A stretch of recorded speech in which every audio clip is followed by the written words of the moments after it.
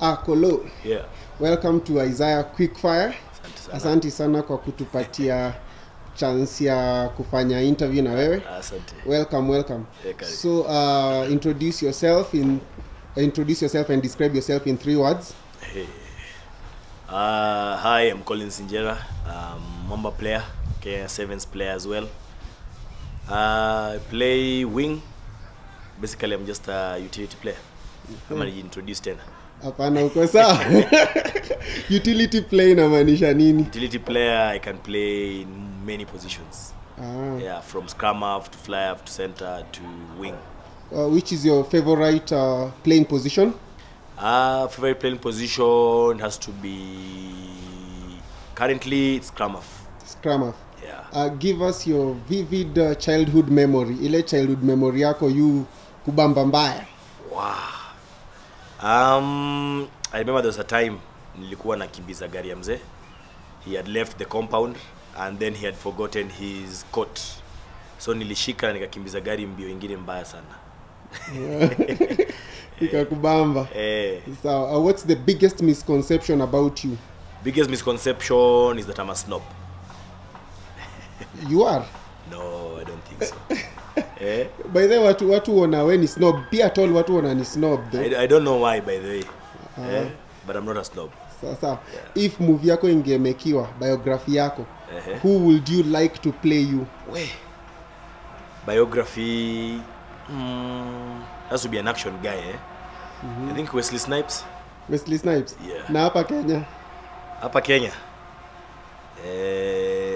Mimi naona OT, Nairobi Half-Life. I think OT anaweza toboa huyo Nairobi Half-Life. So which gadget can't you do without? Phone. Signature food? Pilau. Secret ingredient while cooking? Paprika. What? Hiyo ni nini? Paprika. Paprika ni nini? Tuta Google. Na Google. So when did you start playing rugby? 2001. Yeah. Which team did you play for and in what position? In 2001? In high school. I started playing rugby in high school and I was playing at fly-off. Fly-off. Yeah. So what is the most memorable pre-match speech a coach ever gave you? Wow. Pre-match? I think it was, I won't mention the coach, it was in Scotland. We had a very, very, very poor warm-up. And the coach told us, go in there and embarrass yourselves. And that game we went in there and guys played really well and managed to win. It was against Scotland. Yeah. So what's in your kit bag? Kit bag, boots, and a jacket. Hakuna strapping? Strapping hiyo si bebangi. Who was your rugby hero growing up? Johnny Wilkinson. Good. Yeah. That was when I started playing rugby. Yeah. So you played for Ulinzi? Yes. And joined Kulabu. Tell us about that. I joined Ulinzi immediately after high school.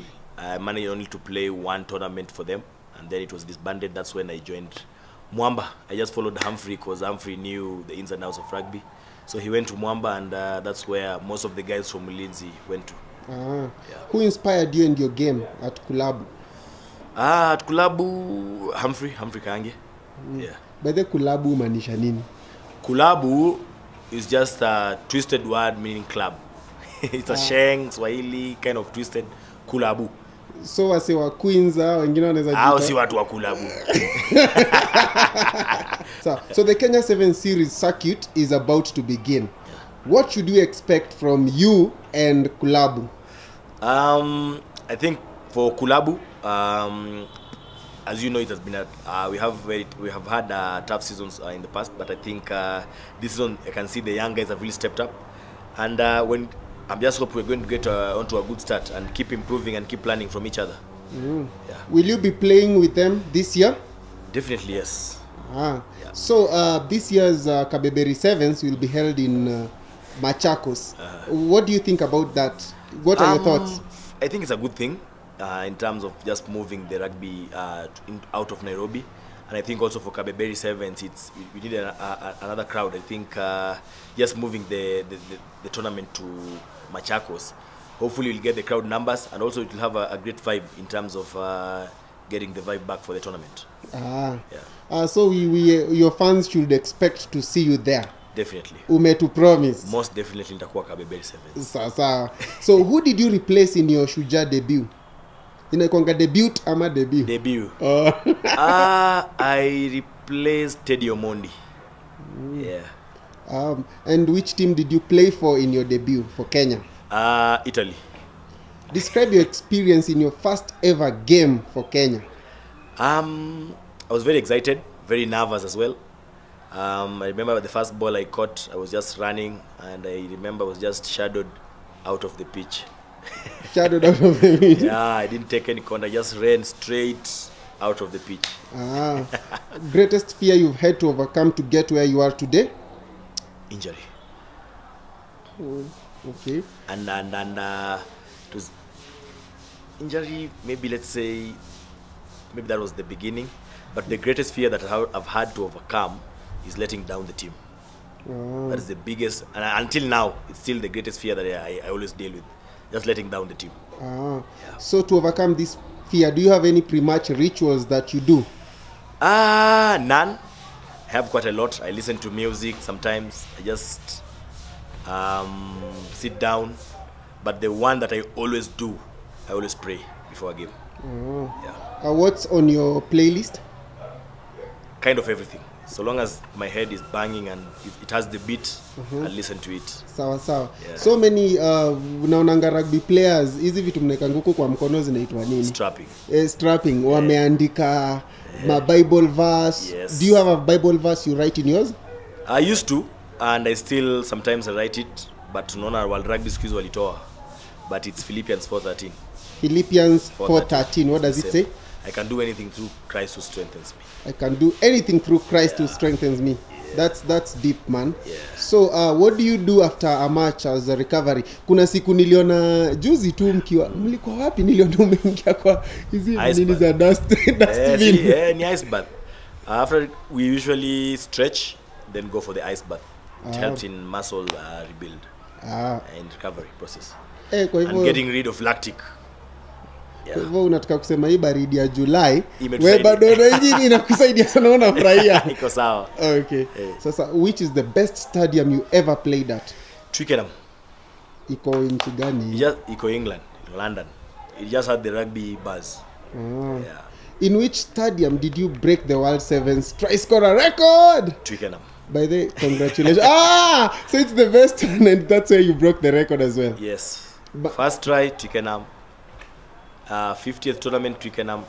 Record broken, Twickenham. 200 try, Twickenham.